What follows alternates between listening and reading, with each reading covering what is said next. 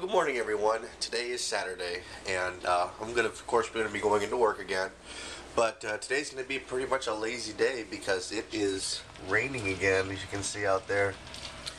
But yeah, today is going to be one of those days where it's just, you've got a lot of rain. Don't really know very much what you're going to do today, but I'll probably end up just cleaning my living room because you can see right there it's a mess. But I'll get to that later tonight. But yeah, I mean, there's not really much to report for today, but we'll see what happens. See how hard I work? You know what you don't realize, though, is that I record myself every day on that camera. I do a vlog, is what it's called. It's on YouTube. I record every day, and I post it on YouTube. Usually most days are pretty interesting. Right from the camera? Right from the camera. But the thing is, I'll edit a few things, like, I'll edit all the clips together, because it's not like one continuous clip.